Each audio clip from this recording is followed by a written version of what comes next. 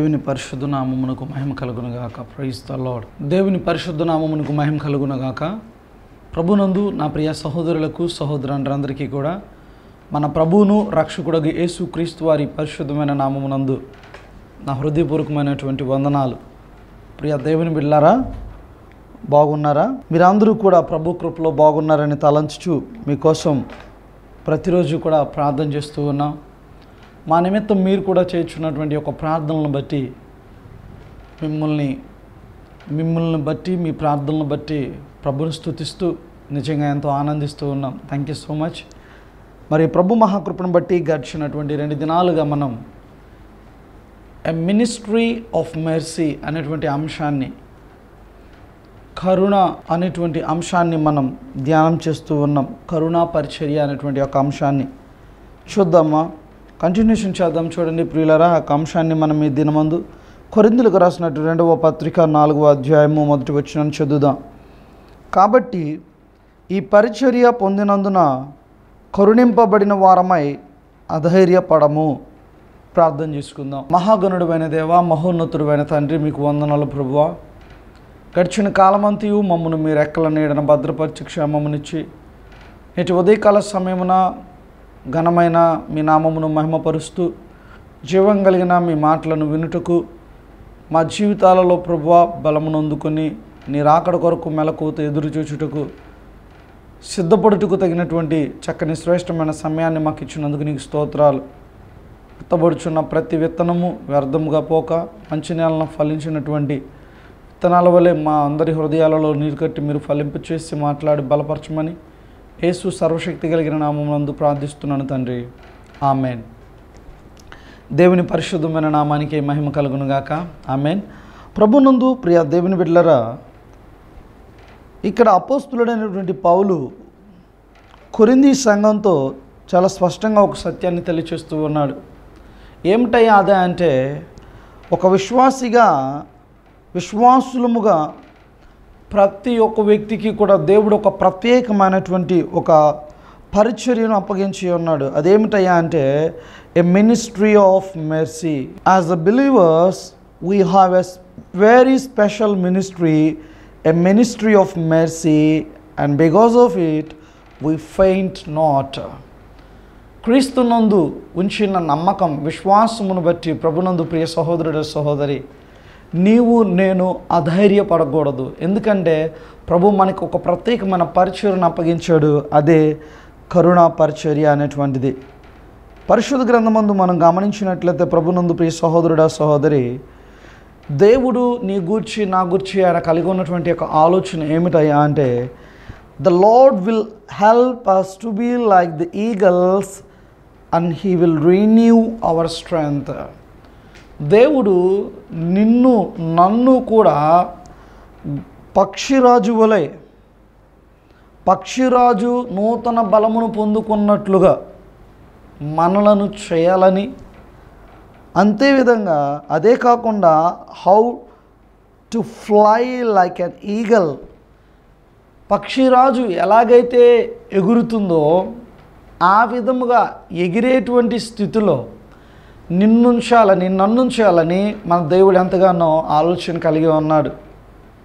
చూడండి యెషయా గ్రంథము 40వ అధ్యాయము, యెషయా గ్రంథము 40వ అధ్యాయము 28, 29 అలాగే 30-31 వచనాలను మనం చదువుకుందాం.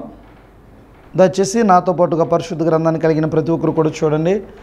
యెషయా గ్రంథము నేను 25వ వచనం నుండి నేను చదవడానికి ఇష్టపడుతూ ఉన్నాను. నీవు ఇతనితో సమానుడవని మీరు నన్ను ఎవనికి సాటి చేయుదురు అని పరిశుద్ధుడు అడుగుచున్నాడు. మీ కన్నులు పైకెత్తి చూడుడి, వీటిని ఎవడు సృజించెను? వీటి లెక్క చొప్పున వీటి సమూహములను బయలుదేరజేసి వీటన్నింటికి పేర్లు పెట్టి పిలుచువాడే కదా. తన అధిక శక్తి చేతను తనకు కలిగి ఉన్న బలాతిశయము చేతను ఆయన ఒక్కటి ఆయనను విడిచిపెట్టడు. యాకోబు, నా మార్గము యెహోవాకు మరుగై ఉన్నది, నా న్యాయము నా దేవుని దృష్టికి కనబడలేదు అని నీవేళ అనుచున్నావు. ఇశ్రాయేలు, నీవేళ ఎలాగూ చెప్పుచున్నావు? నీకు తెలియలేదా? నీవు వినలేదా? బూదిగంతములను సృజించిన యెహోవా నిత్యుడగు దేవుడు, ఆయన సొమ్మసిల్లడు, అలయడు, ఆయన జ్ఞానమును శోధించుట అసాధ్యము. సొమ్మసిల్లిన వారికి బలమిచ్చువాడు ఆయనే, శక్తిహీనులకు బలాభివృద్ధి కలుగుచేయువాడు ఆయనే. బాలురు సొమ్మసిల్లుదురు అలయుదురు, యవ్వనస్తులు తప్పక తొట్టిల్లుదురు. యెహోవా కొరకు ఎదురు చూచువారు నూతన బలము పొందుదురు. వారు పక్షి రాజుల వలె రెక్కలు చాపి పైకి ఎగురుదురు, అలయక పరిగెత్తుదురు, సొమ్మసిల్లక నడిచిపోదురు. ఆమేన్.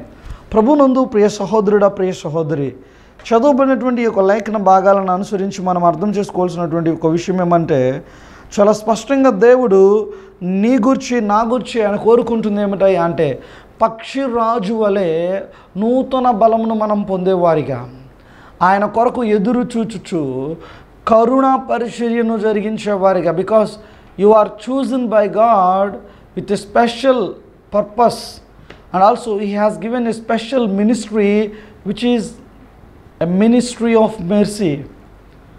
కరుణ పరిచర్య అనేటువంటిది దేవుడు నీకు నాకు కూడా ఆయన అనుగ్రహించిన వాడిగా ఉన్నాడు.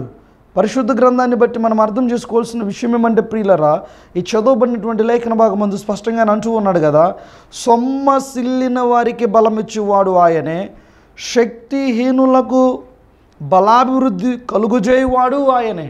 ఆమేన్. కరుణా పరిచర్యలో ఉన్నటువంటి ఒక అర్థం ఏమంటే, ప్రభునందున ప్రియ సహోదరి సహోదరుడా, ఆ కరుణా పరిచర్యలో నీవు నేను మనం అర్థం చేసుకోవాల్సినటువంటి ఒక ముఖ్యమైన విషయం ఏమంటే, సొమ్మసిల్లినటువంటి స్థితిలో ఉన్నటువంటి వ్యక్తులకు లేదా శక్తిహీనులుగా ఉన్నటువంటి వారికి మనము బలాభివృద్ధిని కలిగించేవారిగా, లేదా అటువంటి స్థితిలో ఉన్న వారిని బలమిచ్చి నడిపించేవారిగా, అంటే కృంగిపోయిన స్థితిలో నా బ్రతికింతే, నేనింతే, నన్ను ఎవరు కూడా ఆదుకునేవారు లేరు, విడవబడిన స్థితిలో ఉన్నాను, మరవబడిన వ్యక్తిగా ఉన్నాను, నేను అనాథను, ఒంటరి వాడను అని కృంగిపోతూ జీవితం మీద విరక్తి చెంది చనిపోవాలన్న ఆలోచనతో వారు ఏదో ఒక ఆత్మహత్య ప్రయత్నం చేసేటువంటి పరిస్థితుల్లో ఉన్న వ్యక్తుల జీవితాలు మీకు కనబడినప్పుడు, ప్రభునందు నా ప్రియ సహోదరి సహోదరుడా, నీవెలా ఉండాలి అంటే కరుణా పరిచర్యను జరిగించే వ్యక్తిగా ఉండాలి.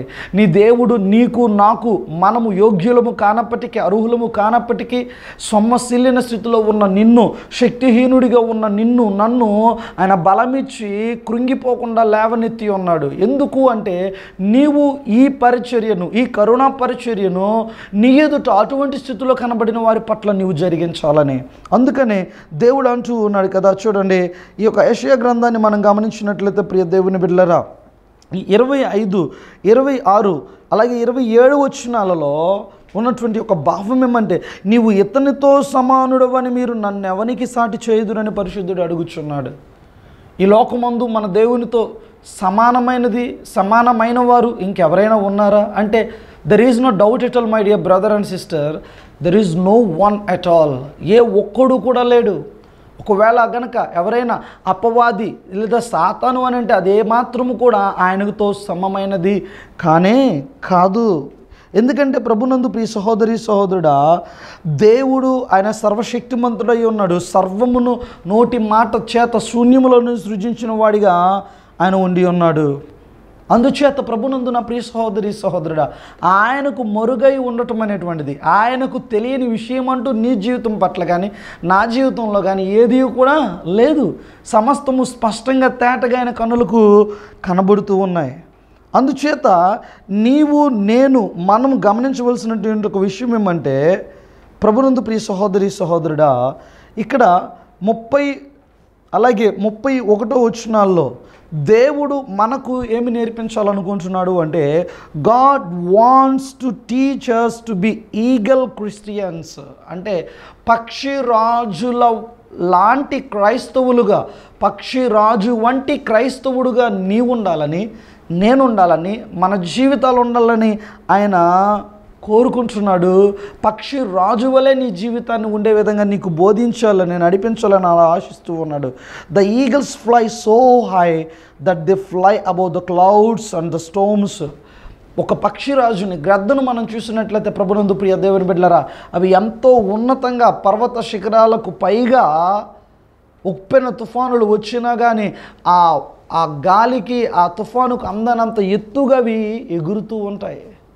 ఆ విధంగా దేవుడు ప్రభునందు ప్రియ సహోదరి సహోదరుడా, నిన్ను నన్ను నీకు వచ్చే ఎటువంటి ఉపద్రవమైన, శోధనైన, శ్రమైన వాటికి ఉన్నతంగా నువ్వు ఎగురుకుంటూ ఆయన కొరకు ఎదురు చూచుచు నూతన బలం పొందుకుంటూ వెళ్ళాలని దేవుడు ఆశపడుతూ ఉన్నాడు. మనం ఈ పక్షిరాజు గ్రద్ద జీవితాన్ని కనుక మనం చూసినట్లయితే ప్రియ దేవుని బిడ్డలారా, తల్లి పక్షి అంటండి 8 నుండి 12 వారాల వయసు పిల్లలకు రాగానే, అంటే తనకు పక్షిరాజు పిల్లలకు 8 నుండి 12 వారాల వయసు రాగానే తల్లి పక్షి అంటే ఏం చేస్తుందంటే పిల్లల్ని ఆ గూటిలో నుండి బయటికి తీసేస్తుందంట. ప్రియులరా, బయటికి తీసుకుని వచ్చి ఆ ఎత్తైన ఆ పర్వత శిఖరం మీద నుండి కిందకి పడవేస్తుందంట. ఎందుకయ్యా అంటే వాటికి అర్థమవుదు. ఒకసారి, 2 సార్లు, 3 సార్లు ఇలా జరిగిన తర్వాత ప్రియులరా 4వ సారంట ఈ పక్షులు ఏవైతే ఉన్నాయో ఈ పక్షిరాజు యొక్క పిల్లలు తల్లితో పాటుగా ఎగరడానికి ప్రయత్నిస్తాయంట. అంతకుముందు వరకు కూడా మనం గమనించినట్లయితే వీటిని పడవేసి కింద పడిపోకుండా మళ్ళీ వాటి వెంటే ఈ తల్లి పక్షి ఏం చేస్తుందంటే ఒక్క పిల్లను కూడా కింద పడకుండా తన రెక్కల మీద తెచ్చుకుని మరలా ఆ శిఖరం మీద పెట్టి అలా 3 టైమ్స్ చేసినాక 4th టైం 4వసారి ఆ పక్షి పిల్లలు ఆ రెక్కలను ఊపటం, తల్లితో పాటు ఎగరటం ప్రారంభిస్తాయంట. ప్రభునందు ప్రియ దేవుని బిడ్డలారా, దేవుని పరిశుద్ధ నామానికి మహిమ కలుగును గాక. దేవునికి స్తోత్రం. చదువుదాం చూడండి పరిశుద్ధ గ్రంథం నుండి మనం గమనించినట్లయితే ద్వితీయోపదేశ కాండము 32వ అధ్యాయము 11వ వచనం ఈ రీతిగా సెలవిస్తూ ఉంది. ద్వితీయోపదేశ కాండము 32వ అధ్యాయము 11వ వచనాన్ని మనం చదువుకుందాం. పక్షిరాజు తన గూడు రేపి తన పిల్లల పైని అల్లాడుచు రెక్కలు చాపుకొని వాటిని పట్టుకొని తన రెక్కల మీద వాటిని మోయినట్లు యెహోవా వానిని నడిపించెను. ఆమేన్. దేవుని పరిశుద్ధమైన నామానికి మహిమ కలుగును గాక. దేవునికి స్తోత్రం. హల్లెలూయా. ప్రభునందు నా ప్రియ సహోదరుడా సహోదరి, దేవుడు మన పట్ల పక్షిరాజుగా ఆయన ఉండి ఉన్నాడన్నటువంటి సత్యాన్ని ఆయన పరిశుద్ధాత్మ ద్వారా తెలియచేస్తూ ఉన్నాడు. కొన్ని సందర్భాల్లో ప్రియ దేవుని బిడ్డలారా చూడనే ఆ తల్లి ఆ చక్కగా కంఫర్ట్ జోన్లో ఉన్నాము అనుకున్న, ప్రొటెక్టెడ్గా ఉన్నాము అనుకున్న ఆ పిల్లల్ని తీసుకుని వచ్చి పైనుండి కింద పడవేసేటప్పుడు వాటి పరిస్థితి ఎలా ఉంటుందంటే, అమ్మ తల్లికి మనం బరువు అయిపోయాం, చంపేస్తుంది, మనల్ని పడేసేస్తుంది కింద అని చెప్పి కంగారు పడి ఉంటాయి, బహుశా భయపడి ఉంటాయి. అలాగే మన జీవితాల్లో కూడా కొన్ని సందర్భాల్లో ప్రభునందు నా ప్రియ దేవుని బిడ్డలారా నీకు కలిగే శ్రమ, శోధన, ఇబ్బంది ఏం చేస్తుందంటే నిన్ను దేవుడు నన్ను విడిచిపెట్టేశాడు, నన్ను వదిలేశాడు, ఆయనే కనుక నాకు తోడుంటే ఎందుకు ఇలా జరిగిద్ది. చూడండి ప్రియులరా, ఆ మిద్యానీయుడైనటువంటి గిద్యోని విషయంలో కూడా మనం గమనించినట్లయితే చూడండి ఆ గిద్యోని ఏం చేస్తున్నాడు ప్రియులరా, గానుగు చాటున గోధుమలు దొల్లగొట్టుకుంటున్నాడు కదా. ఆ సందర్భమందు యెహోవా దూత అతనికి కనిబడి పరాక్రమము గల బలాఢ్యుడా అనేటువంటి ఆ మాట అన్న మరుక్షణం తన నోట నుండి వచ్చిన సమాధానం ఏమిటి? నిజంగా నేను పరాక్రమం కలిగిన వ్యక్తినే అయితే యెహోవా గనక మాకే తోడే ఉంటే మా మీదకి ఎందుకు ఈ విధంగా శత్రువులు వస్తారు? మిద్యానీయుల చేతికి మమ్మల్ని ఎందుకైనా అప్పగించాలనుకుంటున్నాడు? మమ్మల్ని వదిలిపెట్టేశాడు. ఆయన మాతో లేడు, మాతో ఉంటే మాకు ఇలా జరిగి ఉండేది కాదు. నిజంగా అనుకుంటున్నావా? నీవు కూడా ఆ స్థితిలో ఉన్నావా?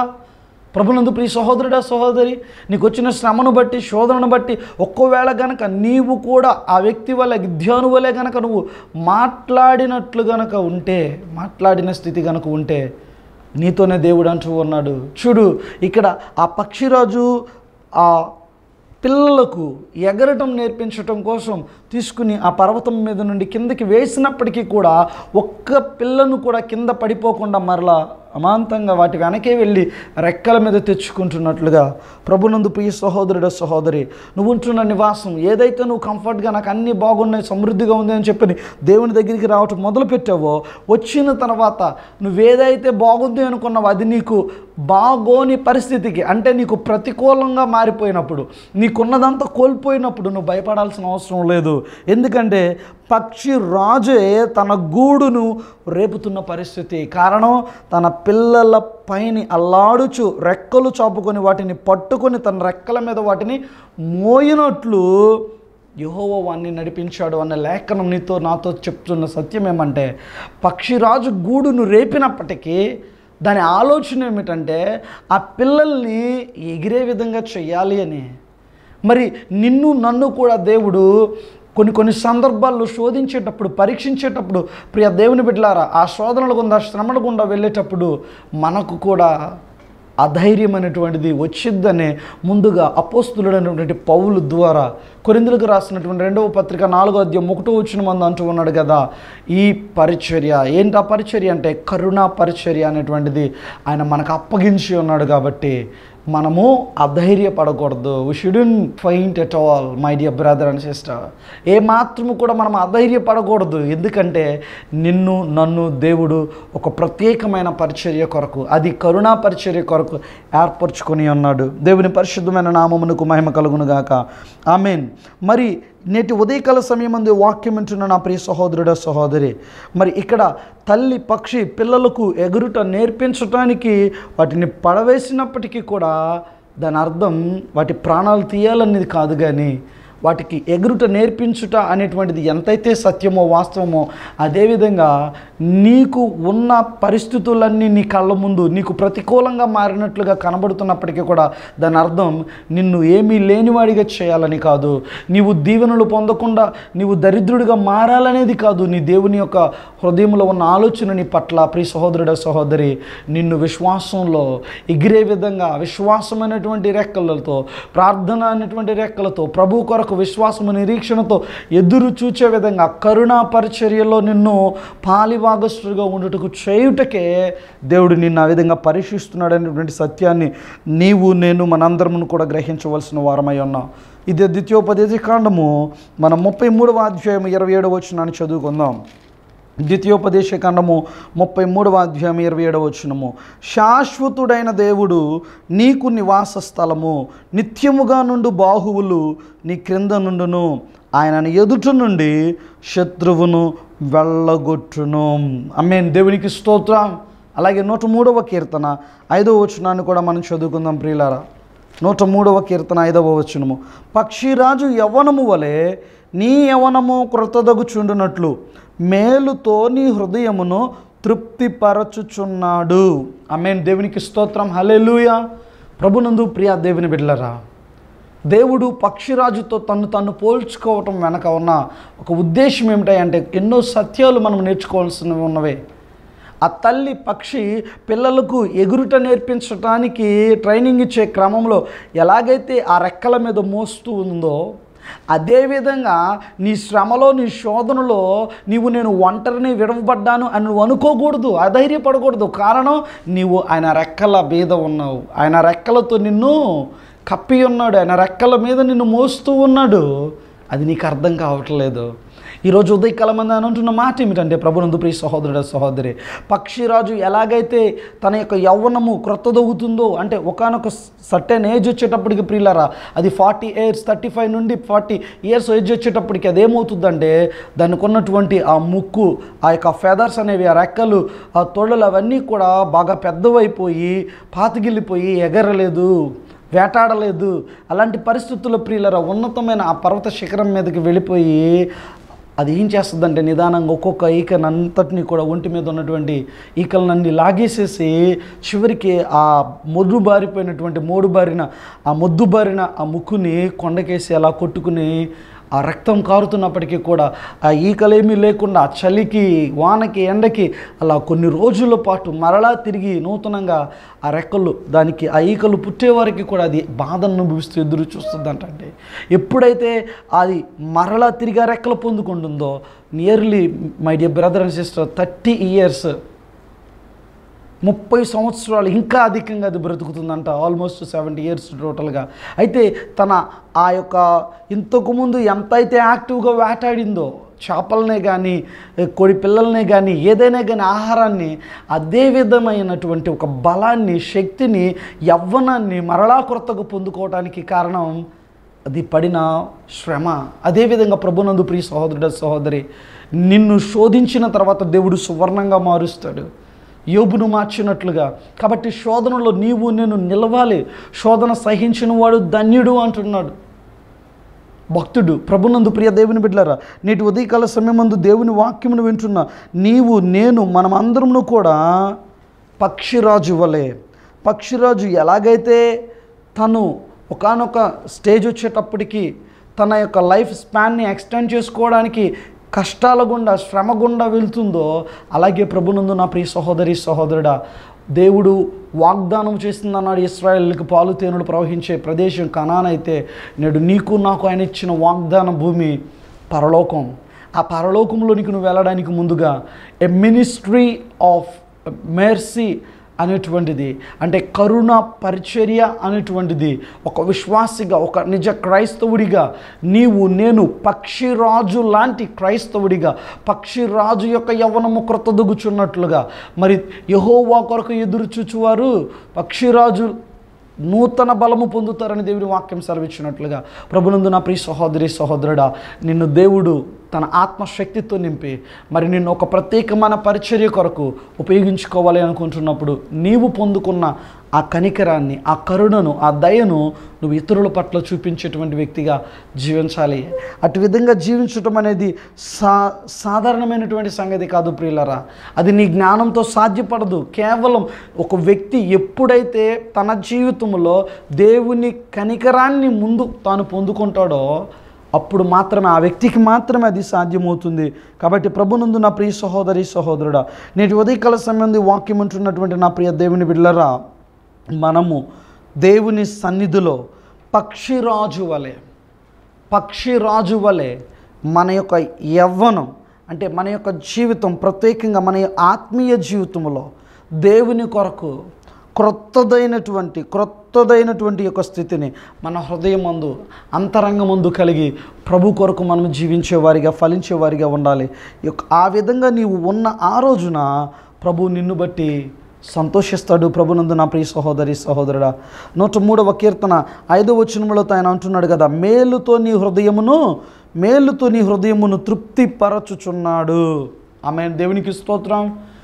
నీ హృదయాన్ని తృప్తిపరిచేటువంటి వాడు ఒక్క దేవుడు ఒక్కడే, ఆయన నిజమైన దేవుడు ప్రభువైన యేసుక్రీస్తు వారు ఒక్కడే. దేవుని వాక్యానుసారంగా మనం ఇప్పటి వరకు చూస్తున్నటువంటి వచనాలను బట్టి మనం గమనించినట్లయితే ప్రియ దేవుని బిడ్డలారా, ఈగల్స్ అనేటువంటివి, అంటే గ్రద్దలు, పక్షిరాజు అనేటువంటిది ఎక్కువగా అవి నివాసం ఉండేది ఉన్నతమైనటువంటి ప్రదేశాలలో ప్రియులరా. Also eagles dwell in high places, often they make their NEFT high on the rock ledges in the strong places that can withstand the harsh weather, flourish because they are established on the rock, Jesus Christ. As we get to know Jesus and His ways, we fall deeply in love with the Lord Jesus Christ. The Lord says to you today, my dear brother and sister, I want you to get to know me. Don't just enjoy knowledge about me, get to know me, get to know who I am. ఆమేన్. దేవునికి స్తోత్రం. నేటి ఉదయకాల సమయం ముందు దేవుడు నీ నుంచి నా నుంచి కోరుకుంటుంది ఏమిటయ్యా అంటే, ఆ పక్షిరాజు ఏ విధంగానైతే ఉన్నతమైన శిఖరాలలో, పైన ఉన్నతమైన స్థలాలలో అది నివసిస్తుందంటండి, పర్వత శిఖరాల మీద, కొండల మీద. కారణం ఏమిటంటే ఎలాంటి వాతావరణం అయినా కానీ తట్టుకోగలుగుతుంది. అది బెదరదు, సమస్యలదు, కృంగిపోదు, అదేమాత్రం కూడా గాలికి కొట్టుకుపోదు, చెదిరిపోదినటువంటి స్థితిలో ఉన్నతంగా ఉంటుంది. అదేవిధంగా నీవు ఉండాలని, నేనుండాలని, మన జీవితాలు ఉండాలని దేవుడు కోరుకుంటూ ఉన్నాడు. ఎక్కడంటే క్రీస్తు అనే బండ మీద మన జీవితాలకు పునాది వేయబడి ప్రభు కొరకు మనం జీవించాలని దేవుడు ఆశపడుతూ ఉన్నాడు. ఏ విధంగా అది సాధ్యపడుతుందంటే ఆయనను గూర్చినటువంటి జ్ఞానాన్ని పొందుకోవటం ద్వారా. ఆ జ్ఞానం అక్షర జ్ఞానంగా కాకుండా అది ఆత్మీయంగా మన జీవితాలను బలపరిచే విధంగా ఆ వాక్యాన్ని విత్తబడుచున్న ప్రతి మాటను జీవితాల్లో కలిగి విధేయత చూపించి ప్రభు కొరకు మనం జీవించినట్లయితే, ప్రభునందు నా ప్రియ సహోదరి సహోదరుడా, ఖచ్చితంగా నీవు కరుణా పరిచర్యను జరిగించే ఒక ప్రత్యేకమైన పాత్రగా ప్రభు కొరకు వాడబడతావు. అట్టి విధంగా వాడబడినట్లుగా పరిశుద్ధాత్మ దేవుడు నేటి ఉదయకాల సమయం ముందు వాక్యం విన్న ప్రతి ఒక్క బిడ్డకు కూడా దయచేయాలని నేను హృదయపూర్వకంగా కోరుకుంటూ నా మాటలు ముగిస్తూ ఉన్నాను. దేవుడు తన పరిశుద్ధ వాక్యమును మనందరి వినికిడిలో దీవించి ఆశీర్వదించునుగాక. ఆమేన్. ప్రార్థన చేసుకుందాం. దయచేసి తలలో ఉంచండి. మమ్మల్ని మిక్కిలిగా ప్రేమించిన మా ప్రియ పరలోకమందున్న పరిశుద్ధుడైన తండ్రి, నిత్యము కోట్లాది దేవదూతలతో పరలోకమందు భూలోకమందు గాన ప్రతిగానములతో స్తుతింపబడుచున్నవాడా, కీర్తింపబడుచున్నవాడా, ఏ యోగ్యత లేకపోయినా ప్రభువా, అయా అర్హులము కాకపోయినా తండ్రి, అర్హత లేని మమ్ములను నువ్వు ఎన్నుకొని ఏర్పరచుకొని ఆ కరుణ పరిచర్యను మాకు అప్పగించినందుకు నీకు స్తోత్రాలు. మేము పొందిన ఆ కనికరమును, ఆ కరుణను ప్రభువా అయ్యా మా జీవితాల్లో కలిగినటువంటి బిడ్డలుగా నాయనా నీవు మా పట్ల పక్షిరాజు వలె అయ్యా ఒక తండ్రిగా తల్లిగా మీరు మీ రెక్కల మీద మమ్మల్ని మోస్తున్నప్పుడు మేము విడవబడిన వారిగా ఒంటరిగా ఉన్నామని ఏ ఒక్కరము కూడా కృంగిపోకుండా ఆధైర్యపడకుండా ప్రభువా నీ సన్నిధుల్లో నీ కనికరమును పొందిన బిడ్డలుగా మేము నాయన ఒక దీపస్తంభము వలె అయా బాధలు పడుతున్న కష్టాలు పడుతున్నటువంటి ఆత్మీయ జీవితంలో ఒడిదుగుడు గుండా వెళ్తున్న నా ప్రియ సహోదరులకు సహోదరులందరికీ మేము ఒక మాధురికరంగా జీవించడానికి తగినటువంటి జీవితాలను మాకు దయచేయమని ప్రార్థన చేస్తూ ఉన్నాం. ప్రత్యేకంగా తండ్రి నేటి ఉదయకాలం ఎత్తబడిన వాక్యానుసారంగా మేమందరము కూడా అయా నీ మార్గంలో తండ్రి పక్షిరాజు వలె ప్రభువా అయా పక్షిరాజు యొక్క యవ్వనము క్రొత్తదుగుతున్నట్లుగా అయా మా యొక్క ఆత్మీయ జీవితంలో కూడా ఎప్పటికప్పుడు మేము నా తండ్రి మా జీవితాల్లో అయా నీకు ఆయాసకరమైనది ఏదైతే ఉందో దాన్ని విడిచిపెట్టిన వారమై నీ మార్గమందు నీవిచ్చే మేలు చేత మా హృదయాన్ని తృప్తిపరచుకుంటూ ముఖ్యంగా ఆత్మీయంగా మా జీవితాలను బలపరుచుకుంటూ నీ కొరకు నడిచే కృపను దయచేయమని మా రక్షకుడు మీ ప్రియకుమారుడికి యేసు సర్వశక్తి కలిగిన నామమందు స్తుతించి ప్రార్థిస్తున్నాను తండ్రి. Amen. Thank you so much my dear brothers and sisters. మీ యొక్క అద్భుతం మీ యొక్క ప్రార్థనలు బట్టి మేము ఎంతో సంతోషిస్తూ ఉన్నాం. మేము కూడా మీ కొరకు ప్రార్థన చేస్తూ ఉన్నాం. Thank you so much. May God bless you all.